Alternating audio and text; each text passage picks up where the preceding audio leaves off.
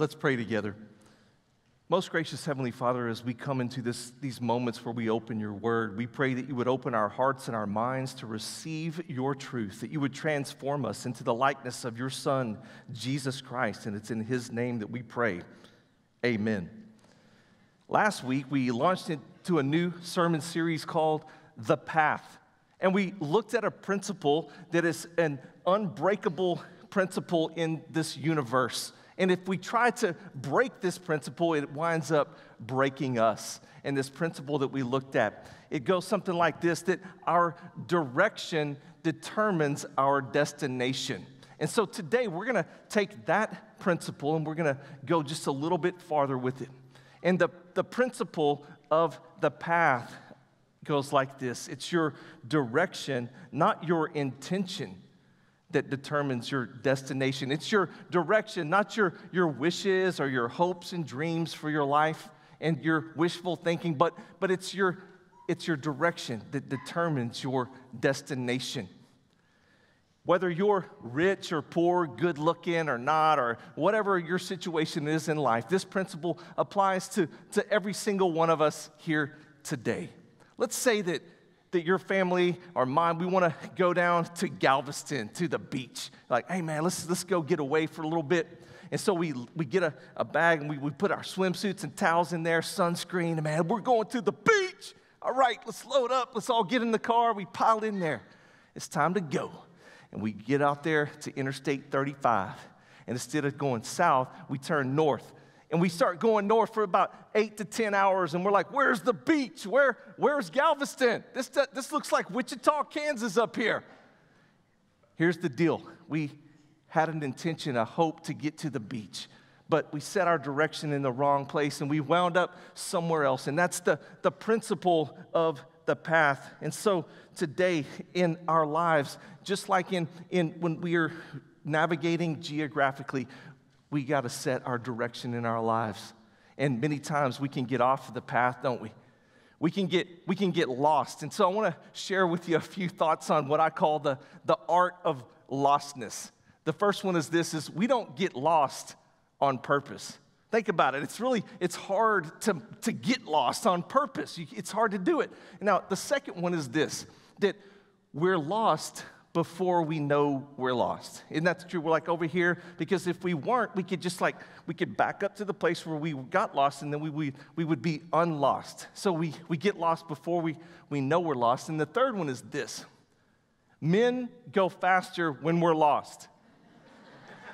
There's no explanation for it, but it happens. And the last one is this, is that we wind up where the road we're on ends up. We wind up where the road we're on ends up.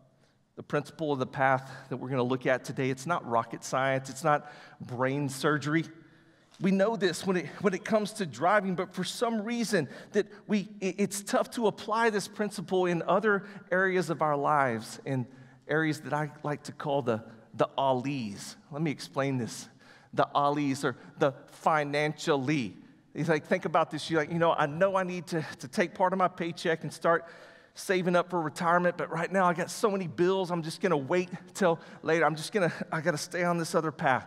How about professionally? Like, I get out of high school, I'm like, I know I need to go get that degree, but man, I've got this job over here, and I think I'm going to just do this for a while because I like the money over here. It's like, great. How about relationally? Like, hey, I know that I need to marry a nice young lady, a godly lady that like my mother, and all this, but I'll get to that later. Right now, I'm going to run with this other crowd for a little while. Here's one I made up. Look over here, marriageally.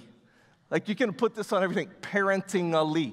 Like, these are the allies in our life where we can get off of the path, and if we don't set our direction and get on it, we're going to wind up in someplace else than what we wanted to be. And so the challenge that we find today is that oftentimes in our life there's a disconnect between our intention and the direction that we choose to go in. And so today I know that I don't want, and I know that you don't want, and our Heavenly Father doesn't want us to end up in a place down the road, a place of pain and of hurt, a place of disappointment, and a destination of all the would-haves, the should-haves, what would it have been like, the what-ifs, and he's calling us now into a better life, a better path. And so the principle is that it's your direction, not your intention, not just your hopes and your wishful thinking that is going to determine your destination. In this series that we're in the book of Proverbs. And the book of Proverbs was given to us by Solomon. He wrote most of the book about 900 BC. He was the third king of Israel, very, very wise man. And he was wise. He was smart on paper. He was book smart. But later in his life, we see that he forsook even his own teaching, and he didn't end well. But God used him to write down this information for us in Proverbs. Why? To give us some tools to live a wise life. And even in the first chapter of the book of Proverbs, Solomon tells us why he is giving us this material. Let's take a look at what he says in verse 2.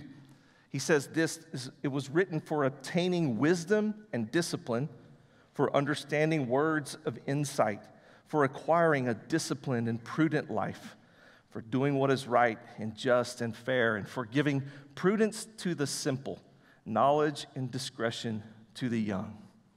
Wow. Who wouldn't want all of that in your life? Like, see, God superintended, he oversaw the composition of this book we call Proverbs, and so that we would become wise and we would live well.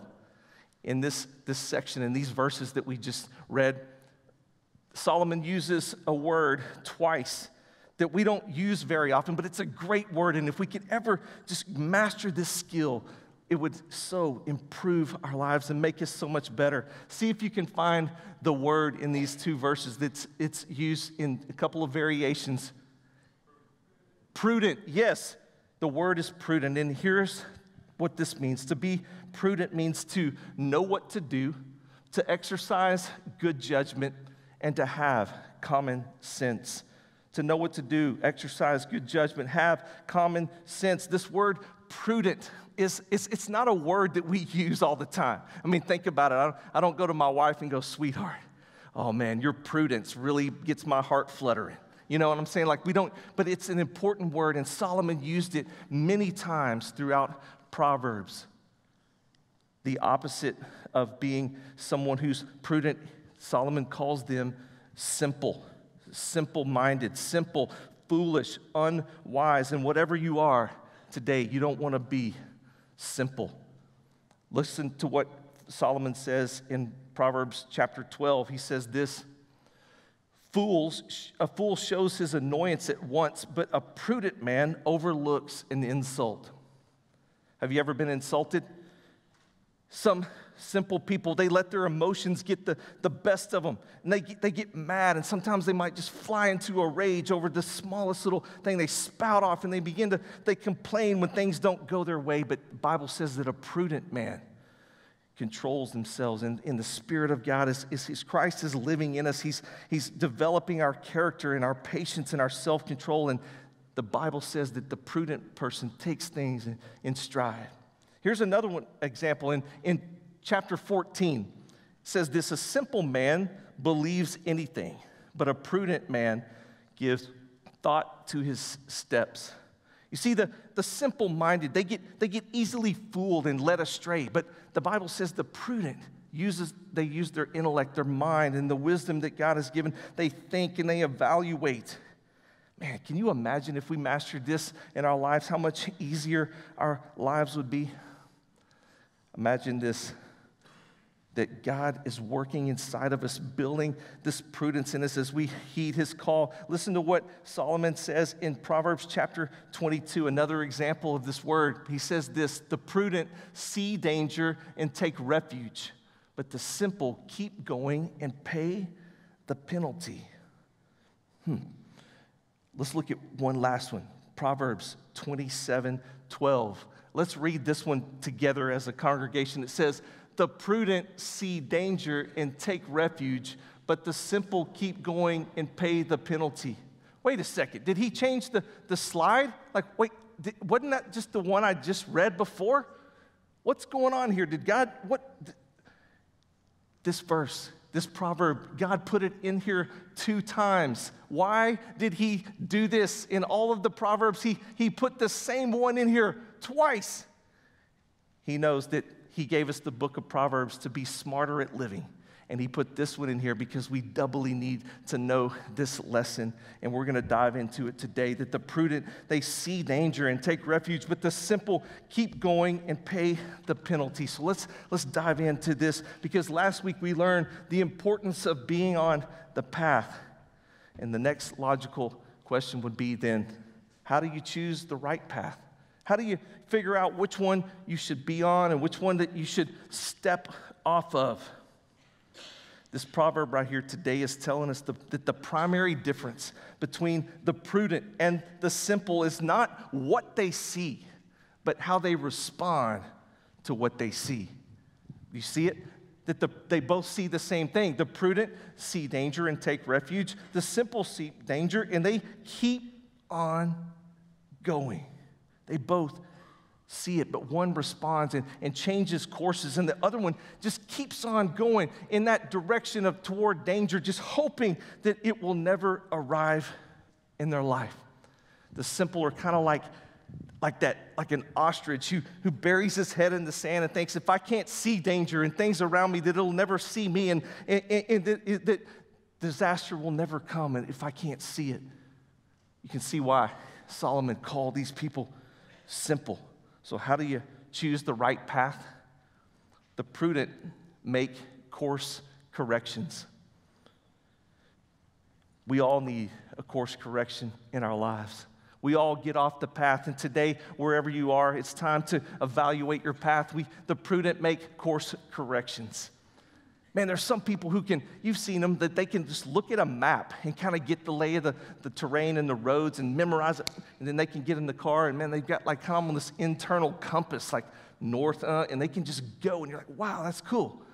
Whatever the opposite of that is what I was when I was like 18 years old trying to drive. Maybe you've been there too. Like, I remember I was 18 and some friends of mine, their parents said, we got a lake cabin down in Granbury and we want to do like a senior get together. We're going to have a hot dog, s'more, like everybody come down there. And so my friends, like 4 or 5 of us, they go, Jet, you drive. I'm like, okay, I got this. We lived up in North Richland Hills over there off of 820. And right there, I kept seeing this sign all the time for Highway 377. And the sign, you've probably seen these, where it said Denton, Granbury on the same sign, okay? And so I'm thinking, hey, I know where Denton is. Let's go, man. Let's load up. So we get in there. I start heading toward Denton. And like we're going and going, and my friends are like, dude, where's the lake, man? Like, are we there yet? And I'm like, I don't know. I'm going to go faster. And so I finally pulled into a gas station.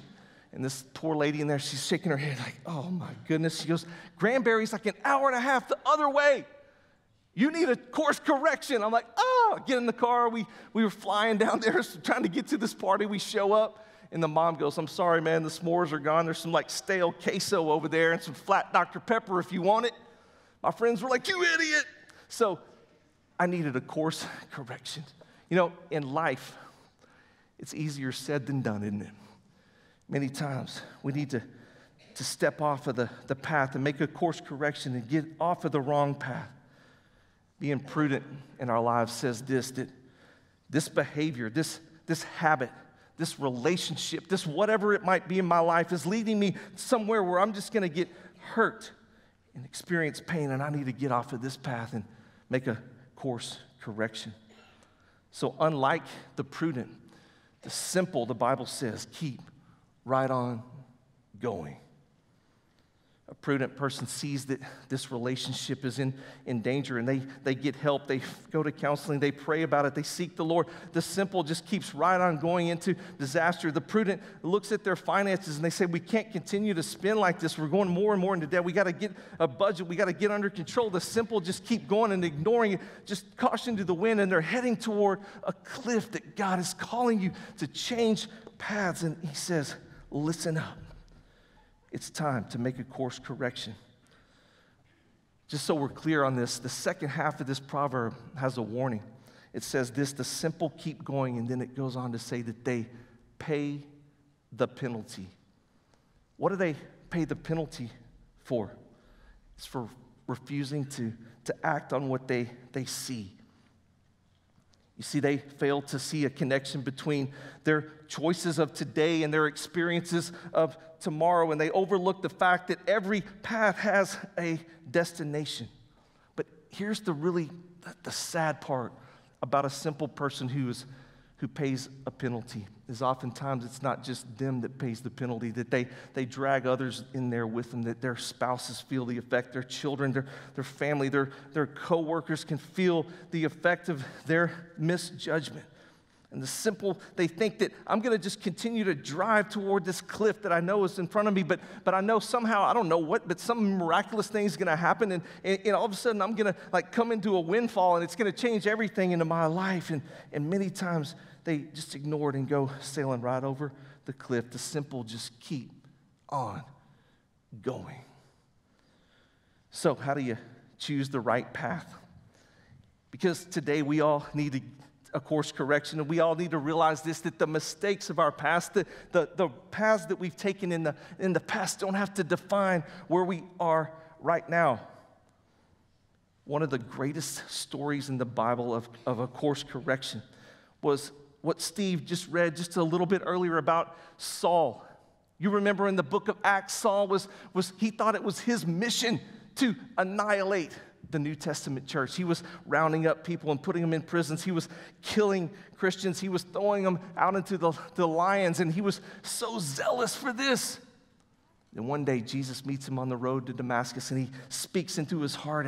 And Paul, he could have ignored it, but he listened, and God transformed his life. Paul went on to a new course, and he aligned himself with the Spirit of God, and he became the greatest evangelist and author of most of our New Testament.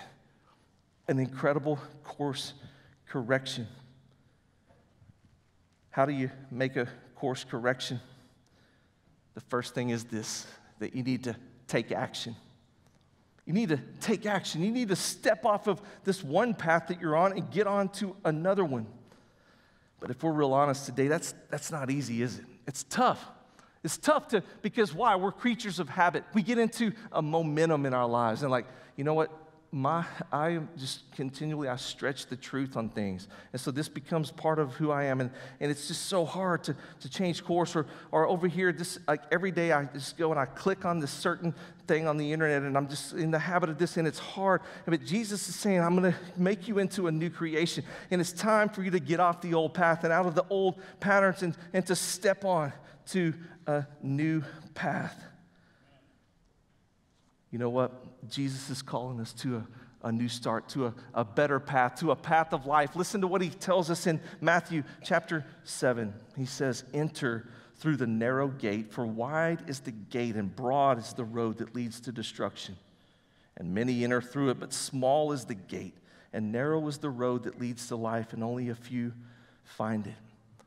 Oh, my friend, he wants life for you, and he's calling you today. He's awakening faith. Maybe for the first time, and somebody in this room is experiencing the Holy Spirit moving in and calling you, because Jesus wants you to live better, and he wants you to go on a great adventure with him of a better life. The first thing we got to do is we got to take action. We got to step off the old path and onto the new.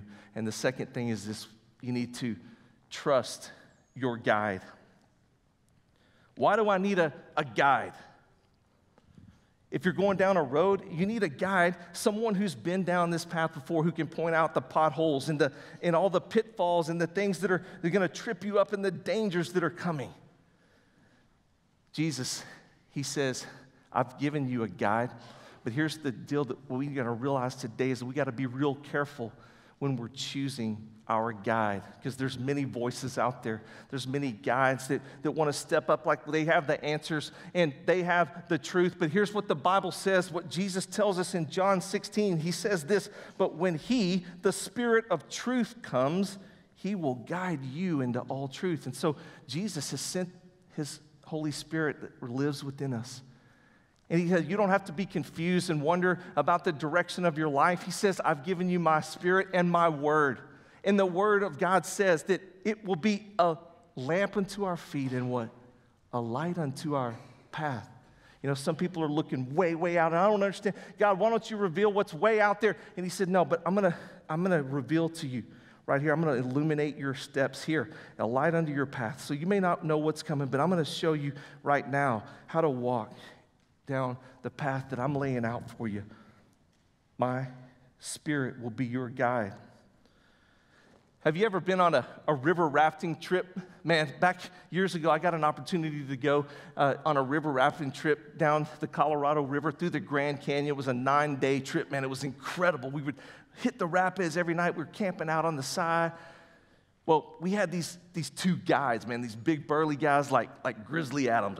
They got like the beards, strong dude, muscles everywhere. These dudes had been down this river so many times. It was awesome. Like, they could look at this stuff. We're going toward it, and they go, everybody grab the ropes, hang on. And there's boiling cauldron of waves and rapids and rocks, and we're like, oh no, we're gonna die. But then they know how to read the rocks, like where the boulders and the way that the currents would play off of them, and they knew how to guide us through there. Man, we had a blast and water splash, and we get to the other side. If we tried to go there by ourselves, we would have just smashed in there and probably all drowned.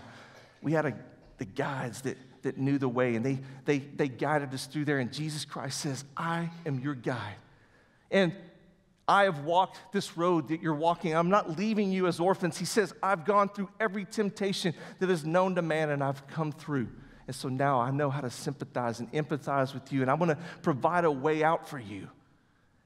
I went to the cross to bear all of those times that you got off the path, and I died for that, and I was buried. And he said, but I didn't stay there. I rose again. Why? So I could defeat death. And so when you come to the end of your life and you're at the raging river that's in front of you, you don't have to be afraid. Jesus says, I'm going to safely guide you across because I've conquered death, and I'm going to lead you into the presence of your holy and perfect Father. Cling to me. I'm your guide. Church, imagine this today. If all of us were to align the paths of our lives and we get on, like how much love would be in this church if we were all living and His Spirit is inside of us, and it would just overflow out of here into our community, and people would begin to experience Christ in our lives. What if you lived in such a way that your reputation, that your morals were what people thought about you was exactly what you wanted them to think about you, and exactly what God wanted them to see in you. Because why? Because you had the courage to make a course correction. A friend of mine once told me, he said, man, my goal in life is to become the man that my dog thinks I am. Like, you walk in, you have a bad day, and it's just, Our Heavenly Father says, my goal for you is for you to become the child of God that I have died for, that I want you to become, and I'm going to be your guide, and I want you to set your direction on me and not just your wishful thinking, because your direction determines your destination. Today, church, I want to challenge you to take action. As you go out this week, to open the guidebook to Proverbs and begin to read through, and you're going to be amazed at the insight that God is going to speak into your heart. Spend some time in prayer. Realign yourself with where He wants you to go. And so, church, I want to call you, as you're a grandparent, as you're a parent, a student, a child, to join us here at St. John on an incredible journey. And we call it the faith path. I'm calling you today to get started on the faith path with us. And inside of your order of service, you're going to find a trifold thing that looks like this called Faith Path. Because here's the deal today. We know that you want your children to grow up in the faith and know more about Scripture and about God. But here's the deal.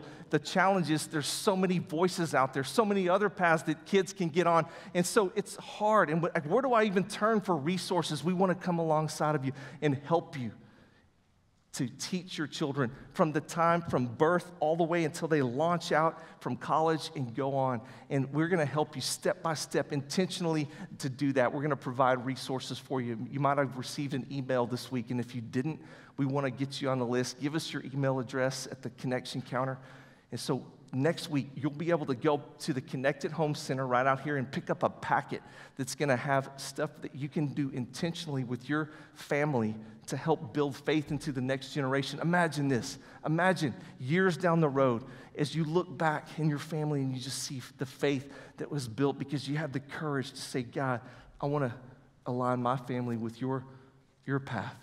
Take just a moment to watch a really short video about Faith Path right now.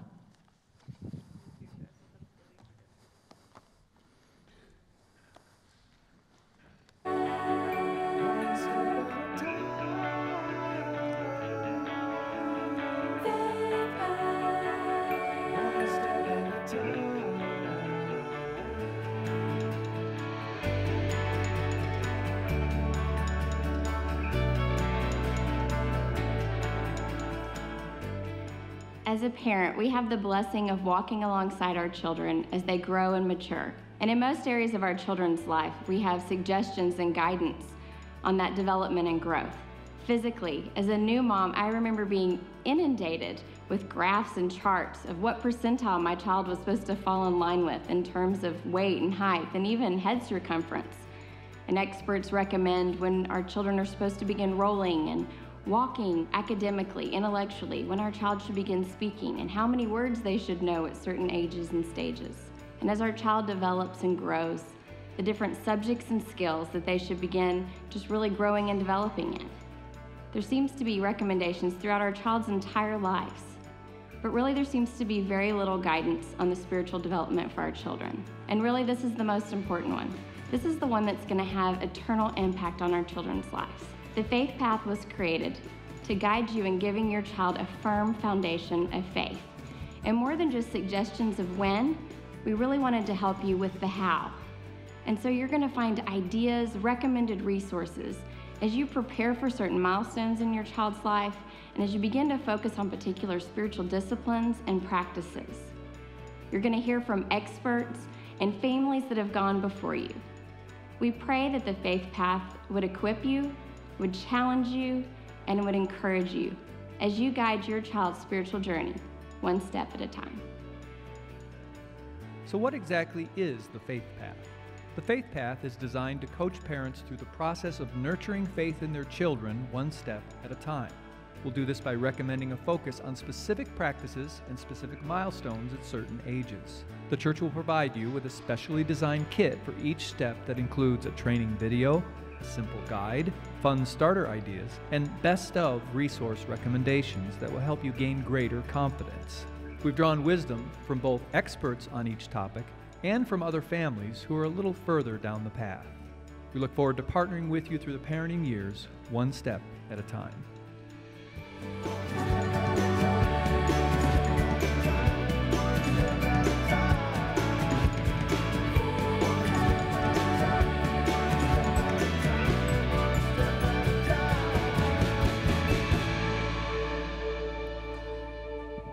As you leave today out in the lobby, there's going to be some baskets of stones that you can pick up. I want to invite you, parents, grandparents, aunts, uncles, cousins, anyone, pick up one of these stones. And what you can do is this is going to help remind you that you're on the faith path. You can put it on your mantle, maybe on your nightstand, that remind you to do these activities to help build into the life of those you love faith. Because here's the truth, church, that it's our prayer that we would raise up a generation that's not just a generation of lukewarm believers, but that we would raise up here and God would do his work in lives, that we would raise up a generation of passionate followers of Jesus Christ for his honor and his glory.